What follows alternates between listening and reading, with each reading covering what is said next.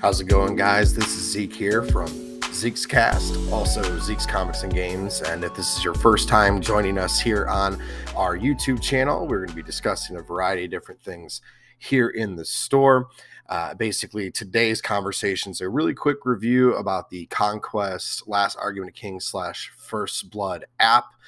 It just released today, and I kind of wanted to go over a little bit with you guys ahead of time. So this app is absolutely free. You can get it on iOS or Android, and I think it's also on the web. But it's a fantastic brand new app for free. I've used it since beta. About a week and a half ago, I got to use it, and I found that it was really very, very simple and very good compared to a lot of different wargaming tabletop apps. So primarily, we're just going to kind of discuss the app today a little bit with you guys. So as we go into this, if you guys have questions on the YouTube channel, you guys can comment or let us know if there's anything you'd like to know about it. But yes, so before we get into that, make sure you guys check us out on Zeke's Cast. Subscribe to us. It helps us out with the algorithm. You guys have heard the phrase from all the different YouTube channels, like, subscribe, and share. And then, of course, we have our Discord server, facebook.com/ZekeCG. If you want to see our Facebook account, we have Zeke'sComicsandGames.com, where you guys can see a little bit more about the store. But yeah, so this app is really good. Not going to lie to you guys, I was pretty impressed with it when I got to try it out in the beta.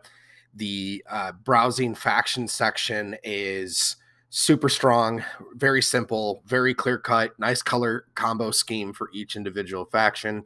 Today, we're going to just have a couple pictures up of various things. So what I really liked about it was, I'll pick the Dwegum here. So the Dwegum have a lot of different data sheets that you guys can take a look at, but it's really nice on these apps where they have the little eyeball icon where you can click it open real quick, get to see what the actual ability is. If you're not sure what a term is, there's a search function at the top that works really well.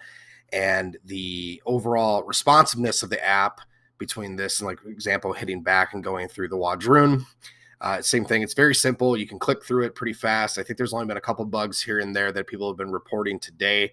And there's just a couple different data sheets that don't have out. So like Wadroon right now don't have chieftains and veterans yet. That should be coming soon.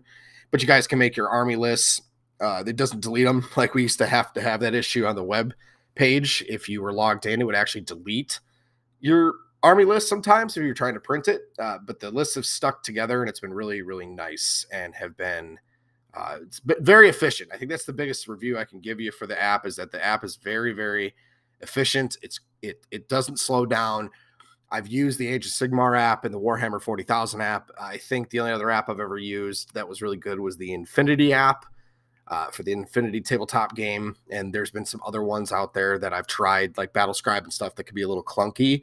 Obviously, this is only dealing with one system. But, if you look in here, you guys can click through, check your relics, check your stats, your points. And not everything's perfect. Today, for example, going back to browsing factions here while I'm recording, there's a listing for certain units in the game that have different keywords. So like in the rules online, the Infernal Automata are actually brutes, light brutes, but in the app they're under as light infantry. So that's a small typo issue where we need to figure out what it means. So I still recommend obviously using the rule books that they provide online for free to make sure that your units are doing what they're supposed to be doing. But this app is absolutely great. And if you're somebody who's brand new to Conquest, or you just want to, obviously if you want to check it out, check out the factions, since it's free, it's a great way to just go in, kind of look at the units before you buy them, click through them, get an idea of what their data does, and basically all their stat blocks and things like that.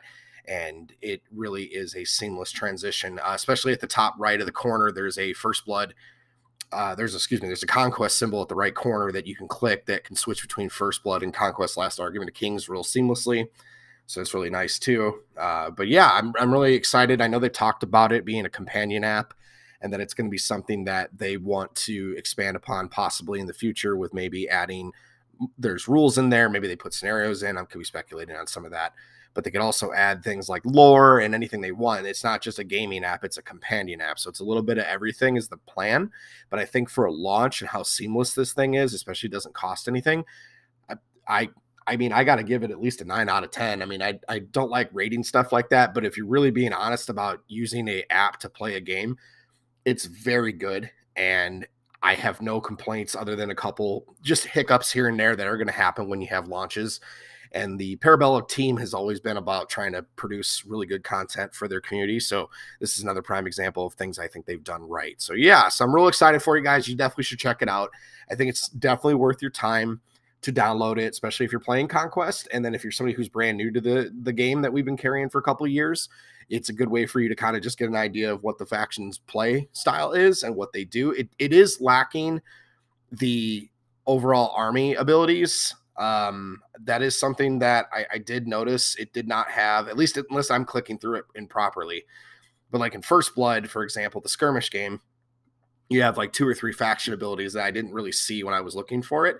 So that is something I would definitely tell you guys. You should, like, you know, still have your rule book nearby or write that down and download it. That's something I would recommend to the team if they're listening, or if anybody happens to read Discord when we talk about these things, that they should definitely check out and work on. So yeah, so thanks guys for watching this or listening to this video, and I hope you guys tune in soon. We'll be hosting Zeke's Cast. It'll be another podcast coming up that'll be discussing more in depth about just overall what the store's up to and the plans coming up this summer. It's not just Conquest themed. This is Conquest themed, but we are producing quite a bit of Conquest content on purpose. We're working with Parabellum directly to try and bring some eyes to the First Blood skirmish games, since a lot of people online post mostly about the Last Argument of Kings, which is the main game. So you're going to see a lot of Conquest content coming out for us because, you know, we really love it. We really want to promote it, and a lot of people aren't doing that. So yeah, check out the app, guys. Thanks for listening, and I will talk to you guys again very soon.